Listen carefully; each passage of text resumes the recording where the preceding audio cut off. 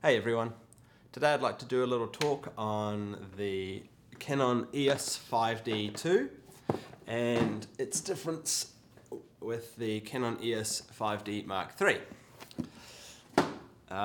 Both are full-frame DSLRs, and I guess this review would be of interest to people looking to upgrade from the Mark II to the Mark III, but also people looking to buy a full-frame DSLR or Canon model for the first time, and they'll be wondering whether to spend the 3,000 plus on the Mark III or perhaps get a second-hand Mark II. Alright, let's get started. Okay, so let's start with some look and feel to begin with. The Mark II being on the left and the Mark III being on the right here.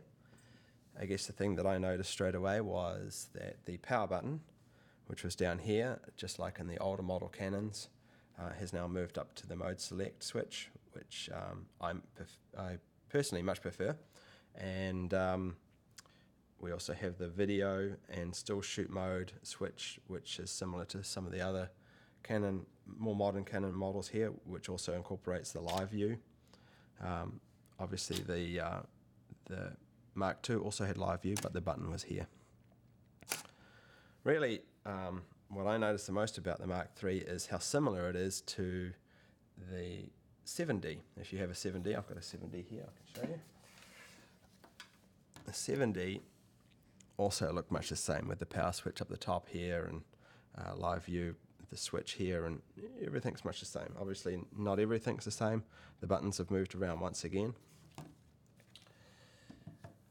The other thing that I like a little more about the Mark III is the new grip and rubber around the grip. There's a new contour here where your thumb goes, which is larger. This one really didn't fit my thumb, and the rubber runs all the way around over the card slot here, which it didn't do in the Mark II. It's not a big difference, but certainly when you grip the Mark III, you can feel that the more rubber, it's slightly softer rubber, and it just feels more comfortable in your hand. Overall, I like the move to having the text or the graphics on the buttons as well, instead of above and below them. It just looks a little tidier. So overall, the look and feel of the camera, you know, it's just like another Canon DSLR, but you know, they make these incremental improvements, and certainly I've been using a 7D and a 5D2 for a while, and it always irritates me going back to the 5D2 after using a slightly more modern Canon. So these small improvements are welcomed. Now onto the menus. Certainly there was never anything wrong with the menu system in the Mark II. It worked perfectly fine. The Mark III, however, has seen some minor improvements with some slightly fancier menus and a lot more options, and everything just happens a little faster.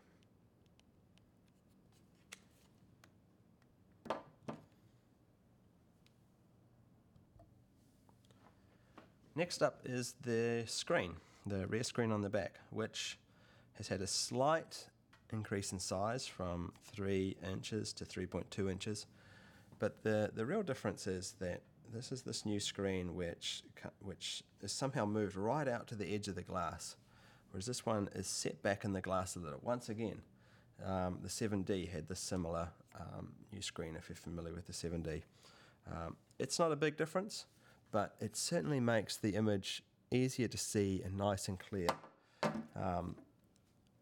In comparison, there's you know, it's these little incremental changes.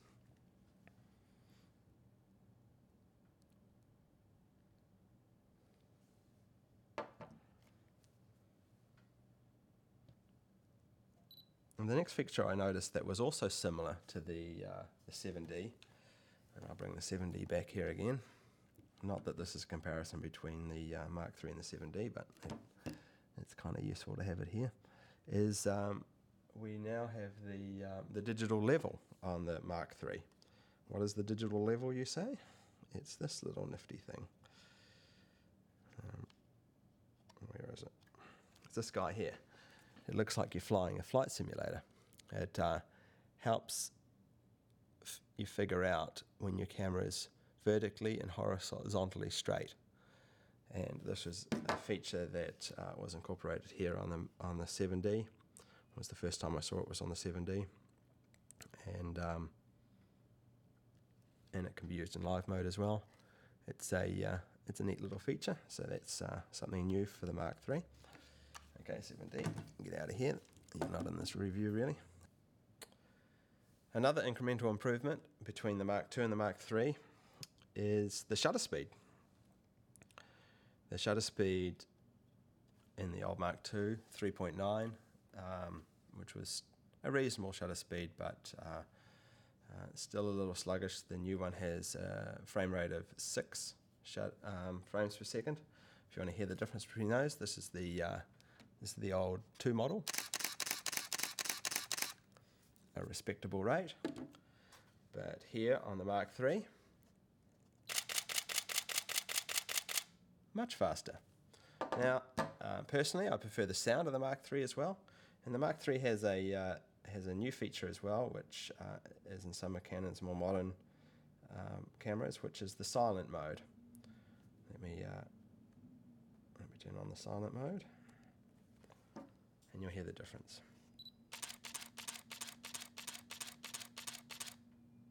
And back.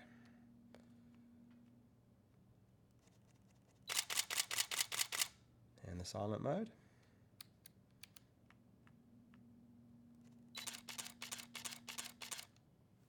So yes, very nice.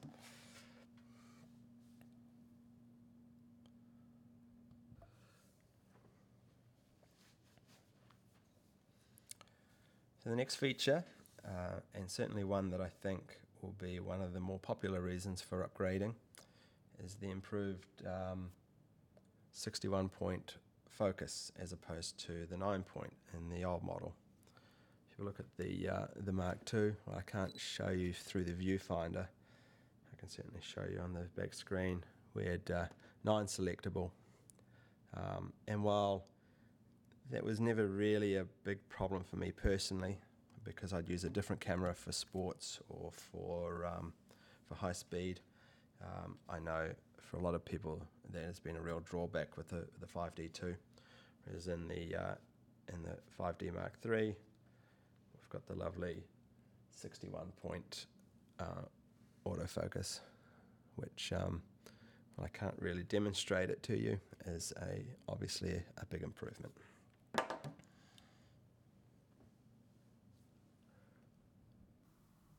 Next up is the low light performance improvements. If you have a look at these 2 photographs that I've taken with the same lens and the same amount of light in the room, these are full-size 1:1 crops. You see the photo on the left with the 5D2 at its maximum ISO of 12,800 is a lot grainier, whereas the improved performance is obvious with the Mark III on the right. The Mark III not only has improved at 12,800, but can actually go all the way up to 25,600 ISO. That looks pretty grim at that point, though. Another new feature is the 100% viewfinder, which, if you look, which I can't demonstrate to you unfortunately, but you have to take my word for it. In the Mark III, everything's just a little larger and a little bit clearer. It's a bit like if you've ever used one of the 1 Series models, you'll know what I'm talking about. There's nothing wrong with the Mark II viewfinder. It works perfectly fine, but you can see a slight difference, a little bit brighter, a little bit clearer in the Mark III. Another improvement is the addition of a SD card slot as well as the regular CF slot in the side here. So, to sum up, the Mark II versus the Mark III. Is it worth the cost of upgrading? Is it worth buying a Mark III over a Mark II if this is your first full frame? Well, it really comes down to how deep are your pockets, because the Mark III right now, it's worth well over $3,000, whereas the Mark II you know, you could pick one of these up for probably $1,500–1,600 secondhand. Really, there's no problem with the Mark II. I've owned my Mark II for over 3 years, and it's been a fantastic camera. It's done everything that I've asked of it. And the Mark III is an incremental improvement. You know, nothing here is going to radically improve your photos. Maybe the better low light in some occasions, maybe the new autofocusing may improve some of the focusing on my terrible shots. And some of the other toys, the look and feel, you know, these are all slight improvements, but overall, you know, they're both great cameras, and it really just comes down to, can you afford to buy the Mark III? If you're not sure, I might recommend that you consider a better lens. Lenses always improve your photography a lot more than the camera itself. So I hope this has been useful to you, and thank you very much.